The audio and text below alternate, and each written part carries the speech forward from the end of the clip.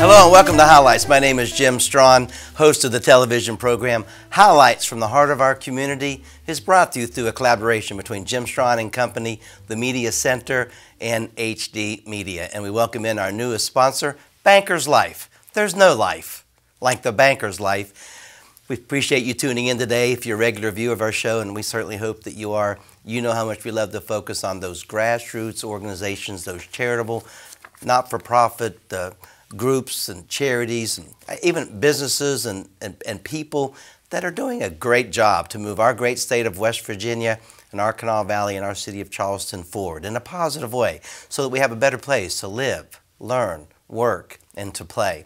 And on today's Highlights program, we're going to feature a couple different organizations that are doing just that. First, we're going to catch up with a good friend of mine. He happens to be the owner of the Appalachian Heritage Woodshop. He is a woodworker. He loves all things wood.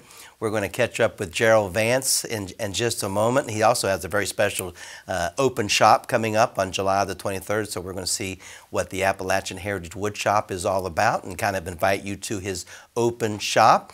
And then after a little break, we're going to catch up with Jennifer Bauman. Jennifer happens to be a board member with the Kanawha State Forest Foundation, and she has a lot of things going on throughout the rest of the summer and into the fall, and quite frankly, Kanawha State Forest is busy year-round. So lots of good information coming your way, lots of good insight. Sit back, relax, soak it all up, take notes if you need to. It should be a wonderful show.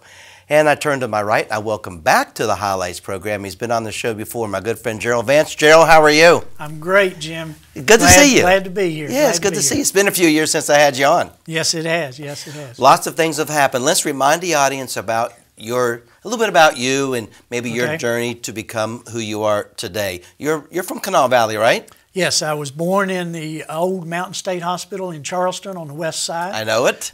Raised in South Charleston, West Virginia. Black Eagle, right? Yes. Graduated from South Charleston, right? Yeah, I was the first graduating class from what was called the new high school back in 1972. Yes. I love it. Well, let's talk about your journey to becoming the woodworker that you are today. And of course, I'm going to dovetail with the Appalachian Heritage Woodshop. But what was your interest in woodworking? Did you take shop in high school? I'm assuming. I actually took it back then. It was available in junior high as well as high school. So I did take it. I used to help my grandfather quite a bit. I had my first paying job when I was 14. So that was like 54 years ago, you know. Nice. So yeah, it's been a major part of my life. Yes. And so now you are the owner, and you also host your own, what do you call it, educational video series about woodshop, right, about woodworking. Yes. But you're the owner of the Appalachian Heritage Woodshop. Where's your shop? My shop is located in Culloden, West Virginia, which is midway between Hurricane and Milton. The Cabell-Putnam County line goes through my farm, so I'm straddling the two counties there. Is the road that you're on, is it called Midway? It is called Middle Road. Middle Road, yes. So it's the middle of the counties, right? It is, yes. So you're at 555 Middle Road, Culloden, West Virginia. Yes, that is correct. That's where your shop is. Yes, it is. What are some things that you provide in your shop? What do you make things and sell them? I know you have a kind of a be proud of your Appalachian heritage, be proud of your Appalachian background and where you're from. But do you make things and then sell them? And then we're going to talk about your series. What do you provide at your shop? Okay, my main focus is building custom furniture. So I will meet with the client and design a piece specifically for them to fit their lifestyle, a specific location in their residence or commercial building. So that's the main focus of what I do. And then the secondary focus is my show, the Appalachian Heritage Woodshop. So you do this show. It airs on a public broadcast. Yes. And you have a couple seasons under your belt. Yes. The episodes, how many in each season? Well, normally there's 13 episodes per season. The first season was a pilot season with only 6 episodes. So then season 2, you did 13 episodes? 13 full episodes, correct. And as we're taping this show, you're taping your season 3, right? That is correct. I have completed 6, and I'm in the process of doing number 7 now. I've done all of the on-location videos, and now I'm actually videoing in my shop only. One of the things that I do is I go to historic places in the state and feature a piece that they have, a piece of furniture or woodworking artifact. And that promotes the Appalachian lifestyle. It promotes tourism in the state. And of course it's educational because our generation are familiar with the older pieces of furniture, but the new generation is not. Where are some of the places that you've been? I know you've been to Blennerhassett Island. Been to Blennerhassett Island. The most significant place I've been to that is not publicized that much is a place called Wildwood Museum in Beckley. I've been to the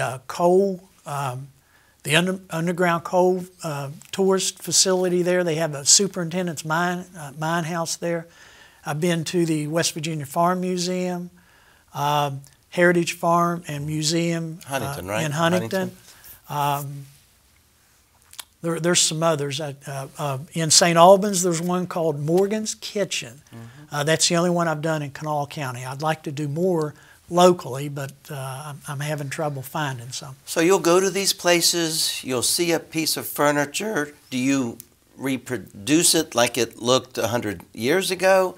Do you make it so it's functional as well? Do you do it as art? What's your overall goal and mission when you see this? That's a good question, Jim. When I go to these historic places, I will have some people in period attire show how the piece would have been used 150, 200 years ago. Okay, so that's the intro to the show, and of course that is in black and white, and that sets the tone. Then I usually interview somebody that's a subject matter expert at that location to give the historical background knowledge, and that's the educational facility. Then I go back to my shop, and what I do is I redesign that piece and make it with some good quality hardwood, good joinery, and it fits today's lifestyle. You mentioned the wood that you use. Do you use many different woods? Where do you get your woods? I know you live on a farm. Do you try to harvest from your farm? Yeah. Do you get some imported in? Where does your wood come from? That's a good question, Jim. I do not use any imported wood. The only wood that I use is what I call native hardwoods. Native to your land or native to the Appalachian? Native to the Appalachian area. Okay. And I do try to harvest my own, and that's for a business reason. That keeps my overhead lower. But I can also control the quality. In other words, I can have it milled to the specs I want and then dry it the way I want it dried. So get a better quality wood at a lower cost. Do you try to harvest wood from your land that is still thriving, or do you try to harvest wood that maybe is struck by lightning, or it's coming down, or it already looks like it's kind of had its life cycle? Right. You know, I'm asking, you don't just go and go, I'm going to take that one out, it looks nice. No, I don't do that. I didn't think you did. Because you like trees. Yes, there's nothing better than a good tree in the right place and nothing worse than a bad tree in the wrong place. But what I like to do is take what Mother Nature gives me. So if there's a storm or if there's insect damage and a tree dies, it perishes, I get that. And because I live in a farming community, a lot of the neighbors will inform me if they have a dead tree or a tree that's storm damaged. Hey, Jerill, I got a tree you can use. Exactly, exactly. So that's where I get most of my wood. What wood do you like to work with, or what wood is best for what you're trying to reproduce for some of these historical heritage type of items? That's a good question. And I like walnut, cherry, maple, oak, red oak, and white oak, and you have all those, sassafras. We have that in the Appalachian. Yes, and some of these will be highlighted by a particular piece. I did a piece at Blennerhassett Island, and Blennerhassett Island is known for their walnut trees. Beautiful, beautiful, huge walnut trees. It looks like a forest of walnut trees. I've been there. It is. And they keep the dents away, so it's just beautiful green, and then all these walnut trees. Yeah, the state is actually doing a study on some of the walnut trees there to learn more about them because they're so large and tight grained. I want to talk a little bit more about your series. It's on West Virginia Public Broadcasting. I think you're hoping to get it out more national, maybe into Kentucky, maybe even in Texas. And even though it's Appalachian, you hashtag is like, be proud of your Appalachian heritage, right? Yep. So hashtag be proud of your Appalachian heritage. But maybe people in Utah and Colorado and California and Montana might catch your show and go, that's pretty interesting. So it's not just an Appalachian interest. Would you say that? Is that fair to say? That is very fair. The people in the Appalachian area will be able to recognize a lot of the pieces and a lot of the lifestyle that I feature. But people outside of the Appalachian area, they like it because it's educational. It gives them an insight into the culture and the history of the people that were raised here in the Appalachian area.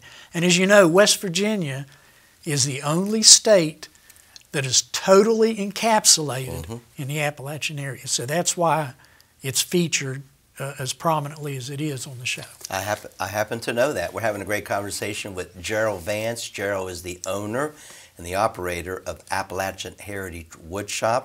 Makes things in his shop, sells them, but also is the host of the Appalachian Heritage Woodshop series, video series that's aired on public broadcast. He's in season 3 right now, actually taping season 3. To learn more about Jerill, go to his website, AppalachianHeritageWoodshop.com. AppalachianHeritageWoodshop.com. We have it on the screen. You can also give him a call, 304-690-0430, 690-0430. Understand how this public broadcasting thing works. We're always looking for some underwriters and some partners to partner with you. And if people want to partner with you, corporations, organizations, different people, different foundations, if they're watching this, hey, I'd like to be a part of this, just give you a call, Jerill, and you will just talk with them. Yes, I would appreciate that greatly because it does cost a fair amount to produce a series. And I would like to get some financial assistance from some people that are as interested in promoting the state as I am.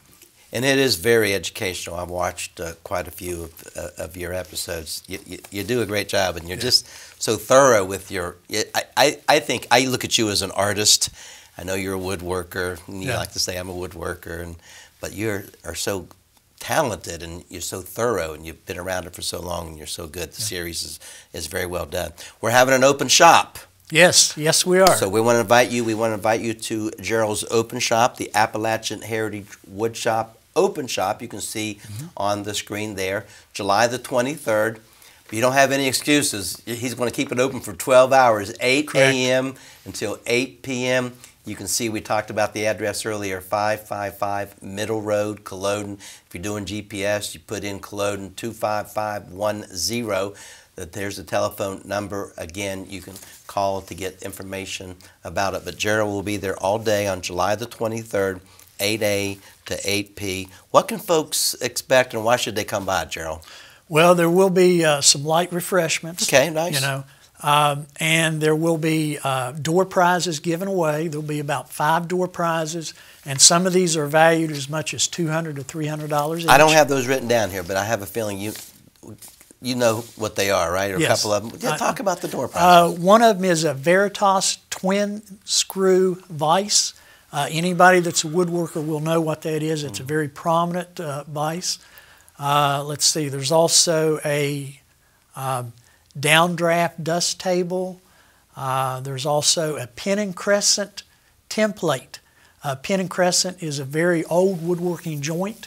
It's not prominent now, but I have a template and a jig that will make that, be giving that away. So, and there'll be some hold downs and some other things. So it's for woodworkers, they'll be interested in it. So the open shop, July 23rd, that's a Saturday. We're going to start at 8 a.m. You can get there early if you want to get something out of the way. Stop by for an hour and then go on with the rest of your day. Or if you want to do something all day, stop by 5, 6, 7, all the way up to 8 o'clock. The shop's air conditioned, it is so it's going to be very comfortable. I've been out there a couple of times. You have plenty of parking, right? Plenty of parking, yes. So if people put that address in their GPS and they don't know where you are, will that take you there okay? It'll get them Close, pretty close. Very close, yeah. Because you'll just follow the traffic. Yeah, because I am out in the country, so it'll get you real close. And out in the country, the buildings are spread far apart, so it's easy to find.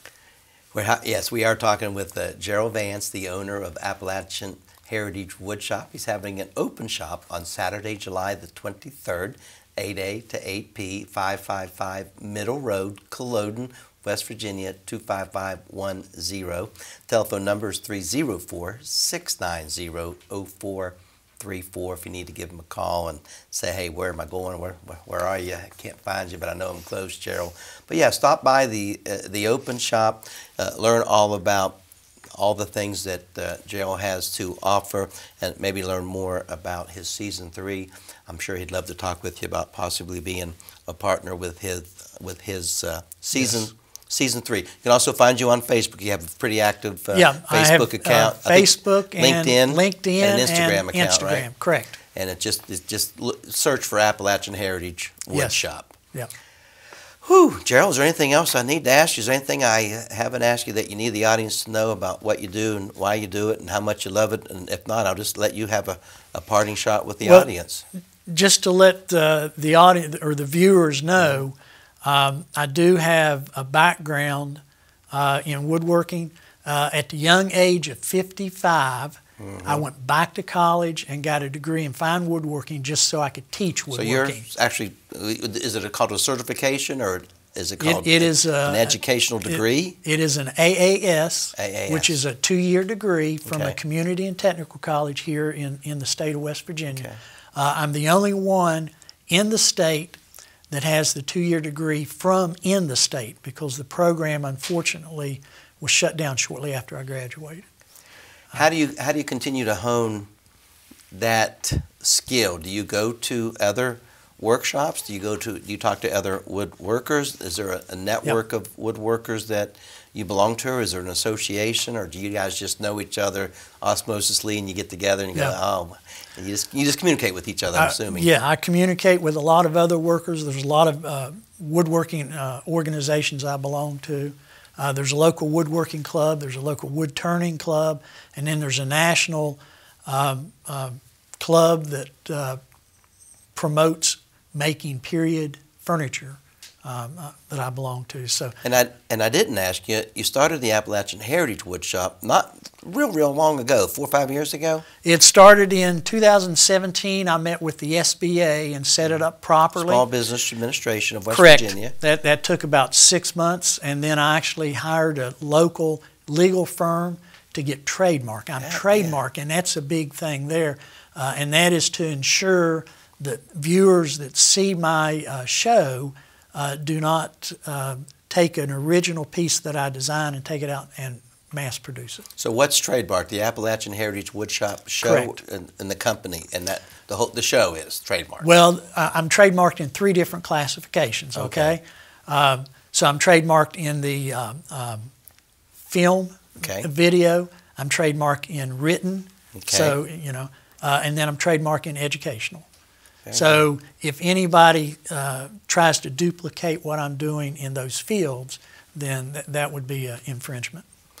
You know, one of the things I like to talk about a lot is when you find something you love to do for a livelihood, you really don't have to go to work the rest of your days. And I think you're kind of that guy. You live right there on the farm, you live on the land, and your shop is on your property, right? That's and you love what you do. Yeah, what I did, I actually thought, I took 3 things that I'm very passionate about and combined the 3 together to create the Appalachian Heritage Woodshop. And of course, woodworking is one of them. And the other one is West Virginia, love West Virginia. And then the third one is what I call living history. So I look at the relics, the woodworking relics, the wooden relics from the past that show how the Appalachian people perform their daily chores. I love it. Jerill Vance, everybody. Jerill Vance, the owner of Appalachian Heritage Woodshop. He owns the shop. He's also the host of his own television series called Appalachian Heritage Woodshop, which he now has a trademark for, which is a pretty big deal. Yeah. Proud West Virginian. Jerill, thanks a lot for your time today. We appreciate you, buddy. Jim, I appreciate you having me on. And we hope to see you on July the 23rd, the Appalachian Heritage Woodshop, July 23rd. It runs from 8 a.m. until 8 p.m. You can see on the screen there, hosted by Jerill himself, 555 Middle Road, Culloden. Give him a call if you'd like to learn more, if you get lost out that way in the country, as he says, 304-690-0430. Some refreshments and some wonderful door prizes. As he mentioned, you'll get a chance to see some of his equipment and some of his, just his whole shop. It's pretty neat, like I said. I have been there a few times. Now, as I mentioned at the top of the show, we're going to be catching up with Jennifer Bauman. Jennifer is with the Kanawha State Forest Foundation. Lots of things happening at Kanawha State Forest. Lots of things happening throughout the state of West Virginia, the Kanawha Valley, and the city of Charleston. But I can't wait. When I'm joined, I'll be joined by Jennifer Bauman from Kanawha State Forest. I'll be right back.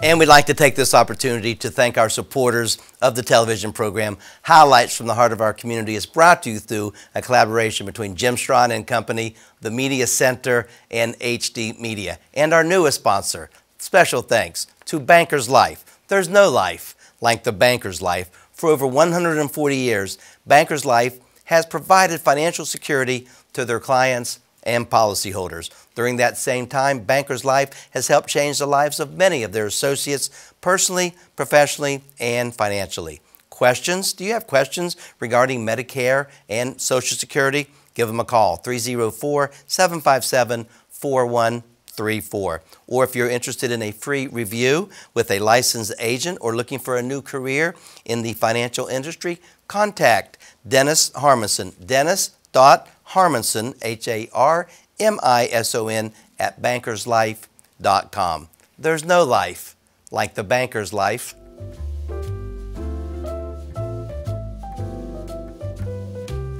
And we welcome you back. As promised at the top of the show, I now welcome into the program Jennifer Bauman. Jennifer, how are you? Thank you for inviting me. Yeah, it's good to see you. Now, you're a board member with the Kanawha State Forest Foundation, so Correct. You're obviously a volunteer for Kanawha State Forest. I'm also the volunteer coordinator. You're the volunteer coordinator. Which means I'm the unpaid person who helps the unpaid people come out and work. There's a lot of unpayment going on there. Yes. But that's what foundations do, and that's Absolutely. what good local state forests have. How long have you been involved with the forest? Well, many years as a child, but I Yeah. mean, as a board member, I've been in town about 7 years. So you like the Kanawha State Forest? Oh don't yeah, you? love it. Many of us do. My dad was assistant state forester. Okay. My mom was a teacher, and they loved the forest. So you got it honestly, didn't you? Yeah, it was their favorite.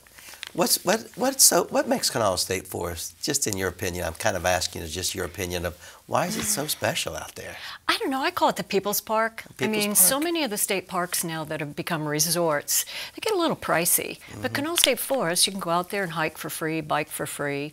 You know, the camping's inexpensive compared to the resort parks, for example. And I just think it's a wonderful resource. You can't believe you're right outside the city of Charleston's I was getting ready boundaries. to say that. You can't believe you're right outside the city of Charleston, but your phone will not work, and you'll feel like you're all the way up in the middle of nowhere. Yes. Which is what some campers like to have sometimes. Exactly. Get but away from it's society. one of the reasons we have rare songbirds. We have 9 species of healthy bats. We have an awful lot going on out there. I mean, yeah, we're showing some beautiful pictures of the flowers now and the birds that you mentioned. And Kanawha State Forest, as I also mentioned at the top of the show, it's a season, every season. The forest is there for you all 4 seasons. Correct. I mean, we're known for the New Year hike on January 1st, aren't we? Every year. Folks come together on January 1st. First day hike. Is that called First Day Hike? First Day Hike. You have something kind of neat that you want to talk about. This planned installation. Is it in yet? Is the vault toilet in yet? And what's it going to mean to the park when we have that in? Kanawha State Forest has kind of been an innovator on the state park level. We're the first and only park to have a wheelchair accessible playground, and we have a paved trail. We have a paved parking lot in this zone.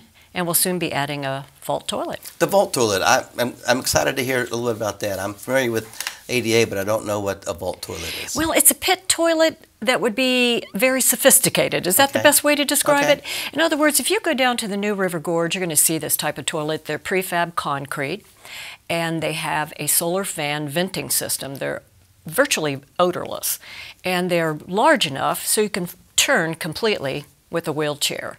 So it'll be good for everyone to have a bathroom right there close by the facilities, but especially helpful for the folks who are disabled, because let's face it, loading and unloading and reloading and looking for a bathroom, it's really a hassle, and it tends to shorten people's visits, or it tends to discourage them from coming out to Kanawha State Forest at all.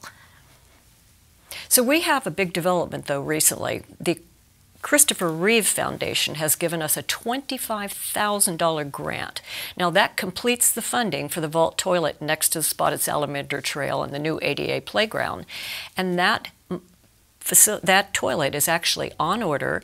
It will be completed on the construction sometime in this month. They'll be bringing it out in August. So we hope to have it in place by mid to late August. So this is a happening deal.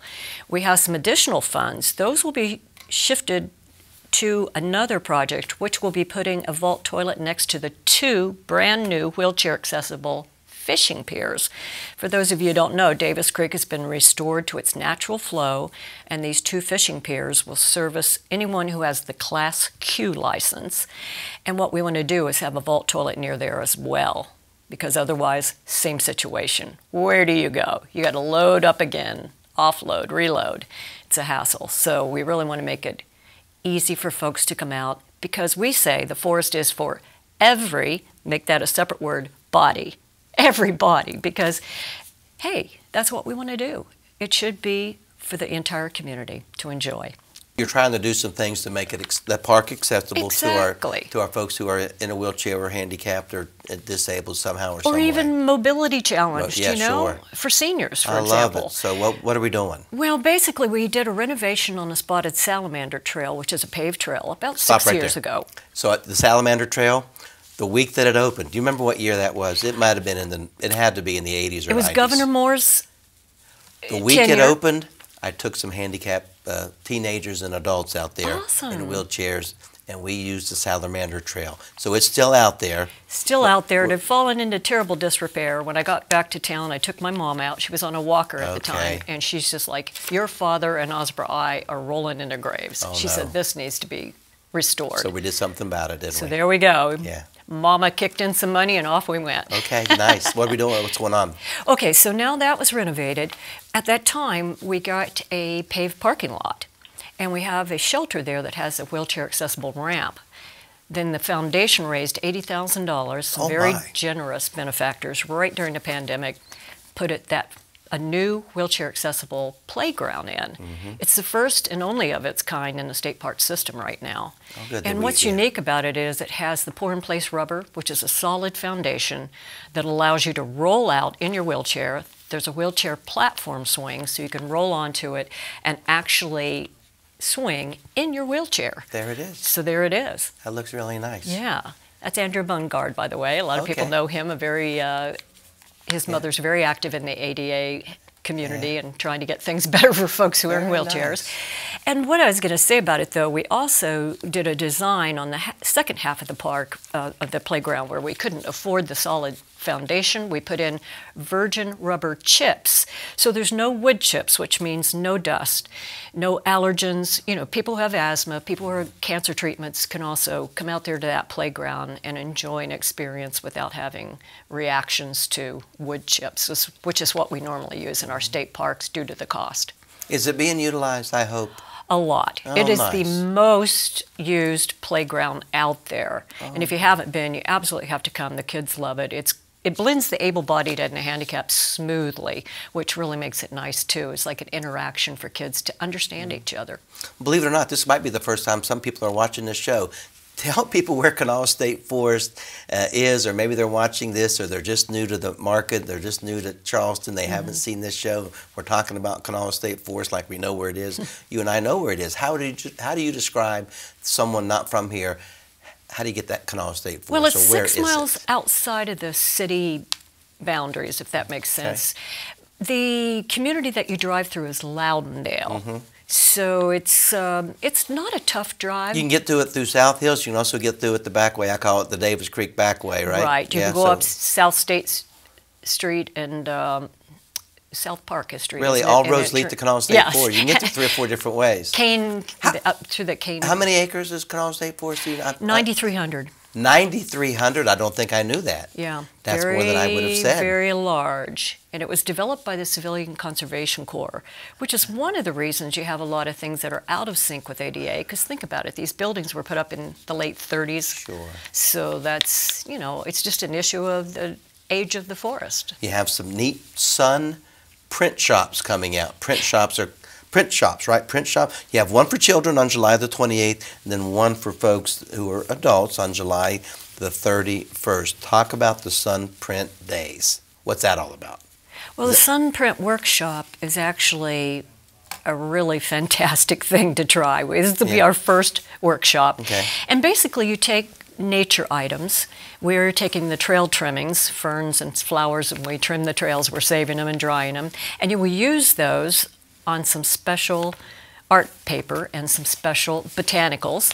And this allows you to create an old-fashioned cyanotype print. This was a process developed in about 1881, so it's a very early, ancient process. It's still used today for blueprint printing, but to do it in this nature environment, it's really cool what you can develop out of that.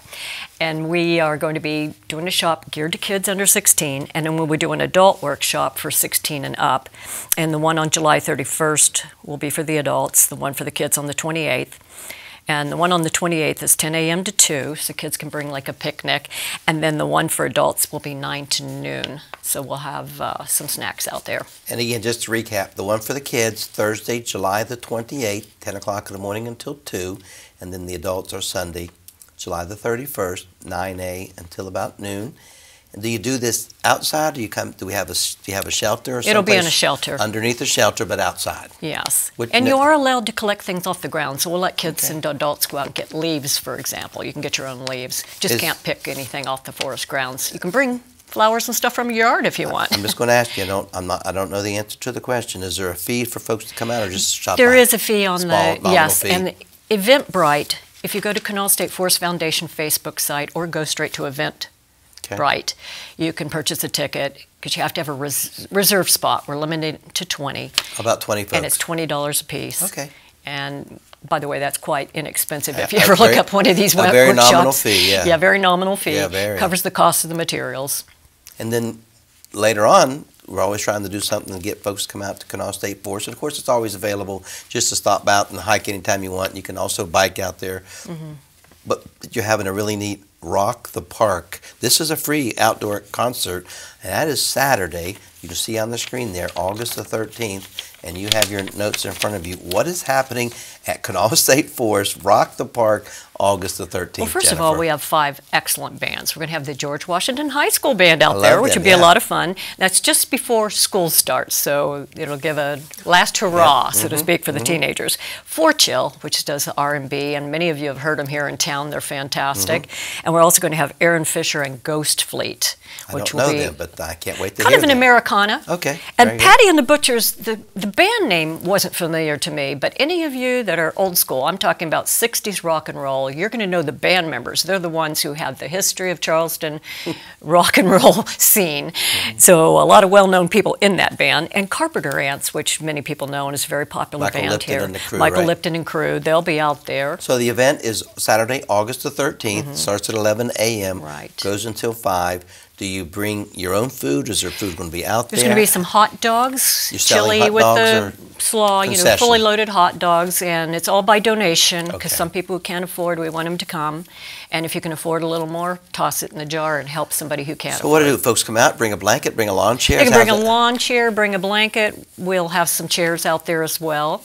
And we're going to have, some putt-putt golf. We have some folks that have loaned us their cool little putt-putts from some Charleston events. Are some of the pictures that we're seeing on the screen now, are those from Rock? That's from Rock the Park. Now, that would have been a previous year. But right, so that's what kind of shows you how to be set up. We've got the city band stage rented.